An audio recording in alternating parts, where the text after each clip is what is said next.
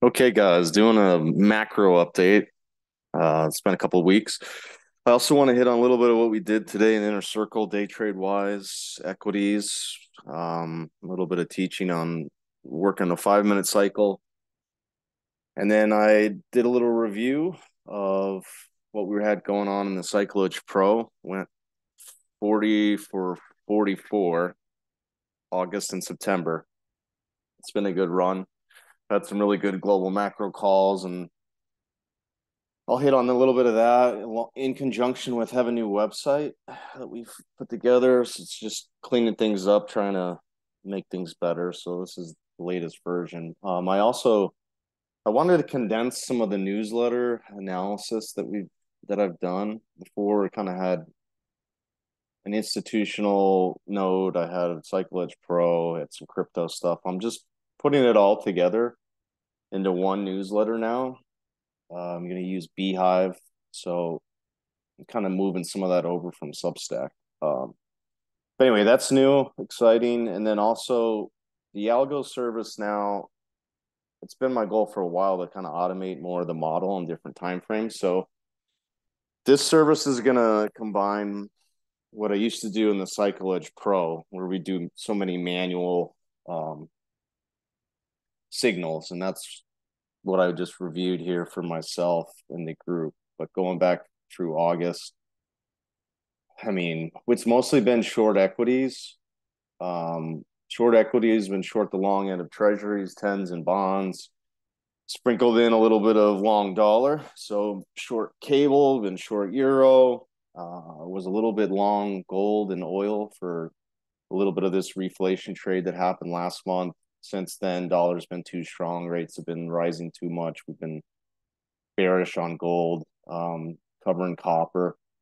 But I went through all these, so I don't need to spend time. I mean, it's a lot of signals. So we were out of the money on twos. I think we had one trade. I just counted that as a loss.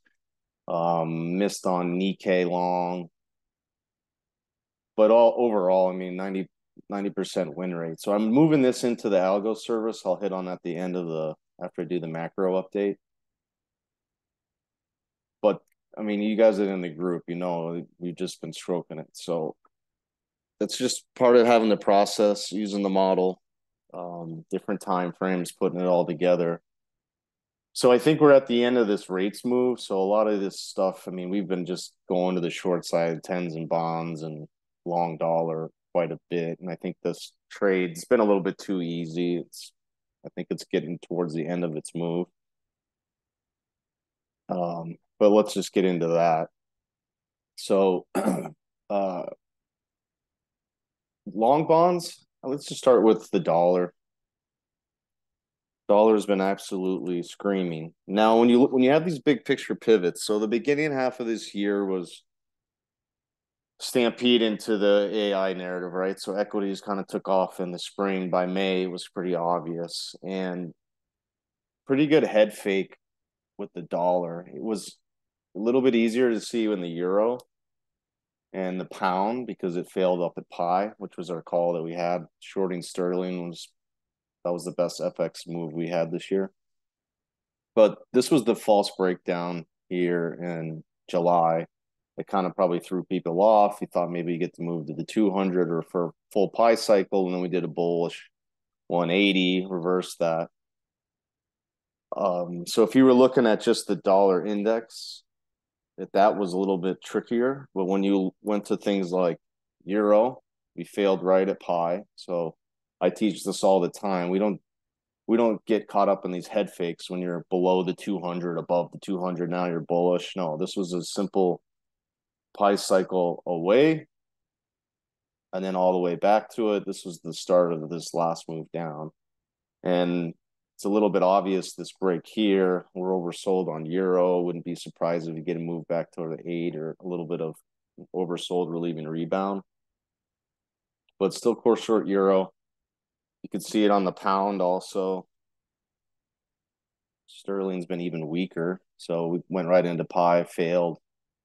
Everything that they have going on from a fundamental perspective with UK gilt, all that's still in place. Their real estate market's disaster. Europe Still more bearish on Eurozone versus the US economy. So that's been a hell of a trade. Now, again, I think the easy money on the short side's over. I think going to have to probably deal with a little bit of a bounce back. And I actually told my guys to take a little bit of a long on Euro Swissy here in front of Pi to kind of balance that Euro short out. So if we get that move back up, Swissy should do fine. It's kind of really all I wanted to hit on. I guess maybe the yen. Back to this is the futures chart. This has been a nice short all year. We've been on the short side of this. Now you're getting back to levels where you had big reversals. If you look at the cash, 150. So I'm kind of thinking that this yen trade's about done. Doesn't mean I necessarily want to get bullish on the yen. I just haven't been aggressive shorting it or signaling to short it. So that's kind of what I care about in FX. And then we'll do equities next. Talked about coming into the back half of the year, the probabilities that you're going to get a risk off trade was higher. So we're kind of waiting for the momentum to fizzle out, and that's what we had. So we did a good job with shorts in here when we broke this swing line, this TMS. You cracked the 8. This was your first leg down into pi, or excuse me, into the bands. Not surprised we had a bounce to about a 618 retrace of this move. All right, and then this is the second leg we've been experiencing. And I mean, this was major. We break that. That's why you got the VIX pushing up towards 20 now. This is all bearish. All right, we've been core short, even more bearish on the Russell. Thought that we couldn't hold pi. Same thing. You're going to retest these lows earlier in the year and then maybe even make a run at last year's lows. Back to S&P. When you take out, this is typical in the model. I've been teaching this for forever, years and years and years and years. You can't hold the TMS. This was the last major higher low. If you went to the weekly chart, it's even more obvious. Couldn't hold these higher lows. This is trouble. Not holding the bands. By the time you get that, the next move in the model is all the way back to the 200 and or a full pi cycle. So I still think that that's in play. I talked about 4,300 puts a couple weeks ago. Now I think I have some puts down at 4,200. So that's kind of the risk off cycle that we're in. As far as equities, you don't have to overcomplicate it more than that. NASDAQ, trying to hold on. So NASDAQ's kind of let us up. AI, things like NVIDIA, Tesla really still hasn't broke. Apple and some of the others have broken these lows. But we're just barely hanging on. So I still think the next move is back to the 200 for NASDAQ also. So we want to stay core short equities. And again, being long the dollar and being long volatility is not much to be long when you have equities in risk off and you have treasuries getting smoked. So let's do those next. This has just been a massive move, but it was actually kind of obvious. Once we broke this wedge, you had a couple chances to reset shorts. The first move down, second move, second and third legs are usually bigger. So I don't really you got to go to the yield charts to kind of see what's next. I don't think you need to be in a hurry to pick a bottom here, but at some point we've been saying that the yield curve is about as flat as it can get. When it was back 2s10s down at give 100 basis points, if you wanted to be long treasuries, being long 2s has been the place to be. Because we're at the end of this rate hike cycle. The market's looking through, is it one more? Is it not one more? But meanwhile, when you have oil, get to oil next, rallying basically 50% off of a pi cycle down around 63, 65, where we were getting bullish, that's just too much of an inflation. So the Fed, of course, comes out, starts talking like like they've solved that problem. Meanwhile, oil's done nothing but rally, so they're already in the rearview mirror again. You're going to have inflation. The bond market's the long end of the bond market's been pricing that in. Now we're going to have to start dealing with growth. When you have equities going down like they have been, vols picking back up, dollars strong, we're getting probably close to a low in the bond market. So the way I've been playing it, we covered up most of our core short and tens, covered most of our 30-year short, and just hanging out long twos for a while, which have been out of the money. We've had a couple good pops when the yield curve steepened here earlier in the year. I think you're probably going to have another move similar to that, where twos are going to start going the other way. Again, the bond market's going to start to price in growth more than inflation, and I don't really see that changing unless oil gets like above 100. So this is the lows I was talking about. Pi was down here. We like the market. We like the oil. And then we're back to these levels late last year, third quarter, fourth quarter. The market struggled at. So unless you get oil above 100 on the margin here, I think the bond market's going to start pricing growth as opposed to this reacceleration in inflation, which is that's drug the long end down. So I'd rather go to the long side in twos or even fives. I did take a small long on ultras yesterday, which I think was like a 117, and now we're 3 points lower. I'm gonna give it one more lot on the long side. Maybe if we puke a little bit further into the end of the week. But that's against my short tens and my short 30s, which we've been pretty aggressive on selling rallies. So I'm fine with being long twos, kind of like a butterfly, maybe out the curve on ultras. If you didn't want to buy ultras, maybe you could get a little bit long 30s, but that's probably still early.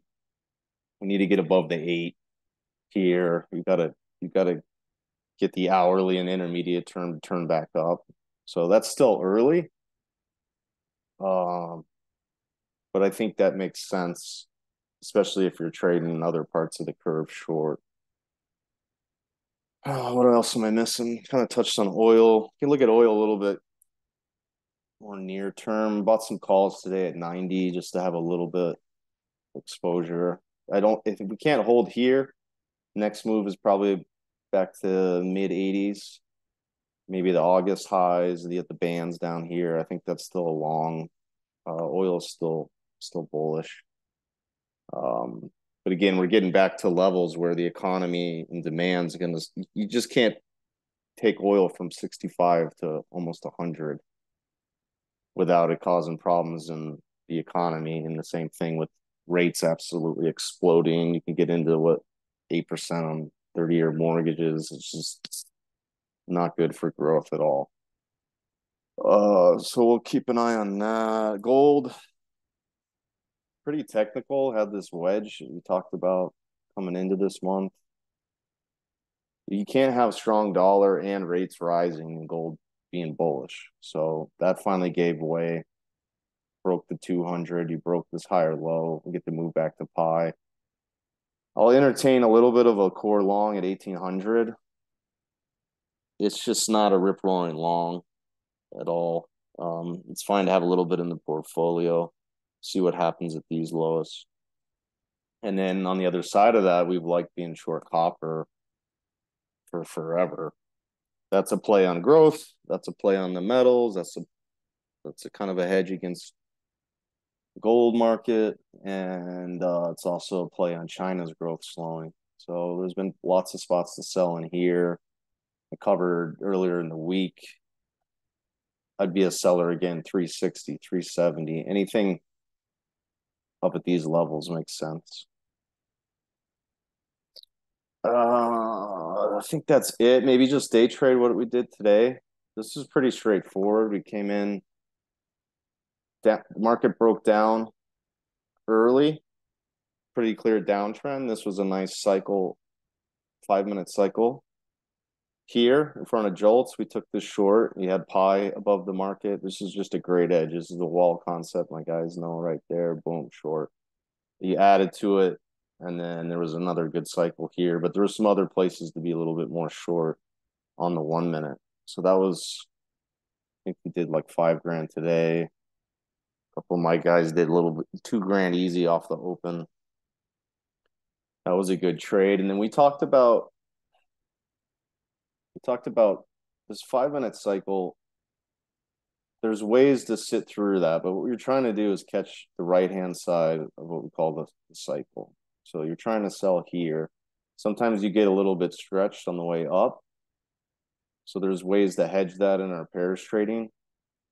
So we play a little bit of NASDAQ long into the cycle top, and then you start to fade that in S&P. You're long a little bit of NASDAQ. And then when that starts to roll over, you just get out of your hedge and just add more to the short side. So really kind of an easy morning as far as that goes.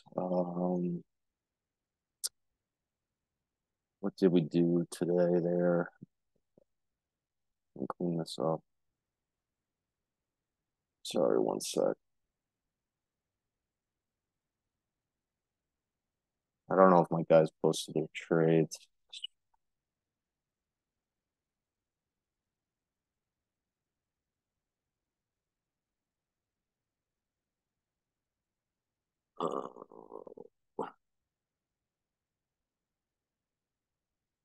Yeah, $1,200 short S&P, a little bit of a long NASDAQ, $800, beautiful. Playing both sides.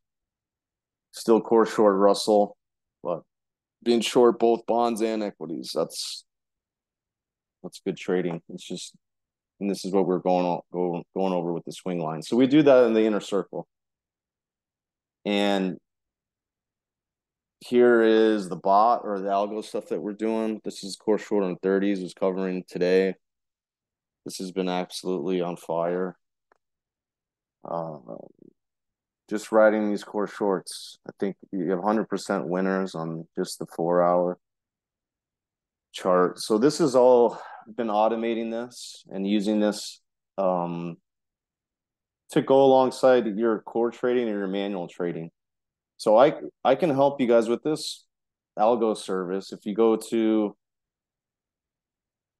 cycleedgecapital.com, click here on the algo product. And my goal was just now with all the AI bots and chats and the way they write code, it's easy for us to get this on your charts. So as part of this service, I want to work with the next 30 people on the team, on the algo team, to help you get these on your charts. So you can start to put some of these bots or the signaling into your charts on different time frames. So there's day trade. You can use it for your day trade stuff. Intermediate term to core stuff, you can use it for some of your core trades, your swing trades. And then the longer term is great for investing too. I mean, you can get long NASDAQ or different AI ETFs and just, hey, what's the model running for the next 6 months? So that's my goal. I can help you get that in on your charts. I can also help you if you want to set it up in your own broker. There's different signal providers that do that now, and you can actually get it to set up to automatically trade. And there's tons of brokers now that do that. And then we're going to be doing a little bit more on the FX side also. But I just highlighted what we were doing on like Ethereum shorts, 86% winners, what the model's been running on the Russell, which was a big winner in the last 2 months. 79% win rate just on RTY and the core stuff. Here's what we're doing in treasuries. This is long 2-year notes. Even though the market's been down long twos, you still came out profitable, like $2 grand on just one contract, which you don't trade twos with just one contract, but that's just the way the signal's set up. And then you can change that too, of course. And then this is the short side of 30s, so 15 grand. So it's kind of rare to be directional and make money on both sides, but that's kind of how we worked the model over the years, and that's kind of what you're paying for, is all that experience and putting it all together. This is what I really like even more, being short S&P and then running long on NASDAQ 5 minute. So you catching the short squeezes on the long side in NASDAQ and then getting out of the way and then getting back on the short side in equities and S&P. So the $2,800 on the short side. Oh, sorry, short NASDAQ, long S&P. Same thing. We just like being more core short overall. So NASDAQ gives you more beta. So short, long S&P, 2,800, 7,300 bucks NASDAQ. Again, that's just simply running, keeping it simple on one contract. But anyway, guys, the next 30 people I wanted to offer this to, like, really cheap. It's going to be about $100 a month service. That's what I had the Cycle Edge Pro at for years without any of the software or using the AI to tighten up the code for your own charts. $600 for the years is still awesome price. But then I just wanted to do something crazy for the next 30 people, $150. So that's just for the whole year, $150. I can't work with a ton of people because I want to make sure you get set up in the charts and everything. It's a little bit more one-on-one and hand holding. So we'll have that going in the Discord. Yeah, and I just jump on that. CycleEdge.com, CycleEdgeCapital.com. Just hit the algo and get you guys squared away. If you have any other questions, the contacts page on the website should be working also. You can reach out to me that way. All right, guys, good start to the week. I think we're going to finish more risk off here into pretty heavy risk off environment to start October. So we'll see how we finish the week, but hope that helps. I'll see some of you in the morning.